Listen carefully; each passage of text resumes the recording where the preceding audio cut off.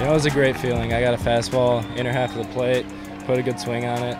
It was just great to get on that board after giving up that run in the first inning. I thought early on in the season, I'm not sure we would have been able to come back in that intense of a game and that important of a game, obviously. And so it shows a sign that our team has really grown, and that's what makes you proud as a coach, because there's a lot of mental toughness has to go into that. But we were able to do it, not trying to be the hero. Our guys like John Rave had the base hit the other way. That was the big dagger in him. But so that shows that we stayed relaxed and we didn't just go up there and just try to hit the 3-run homer.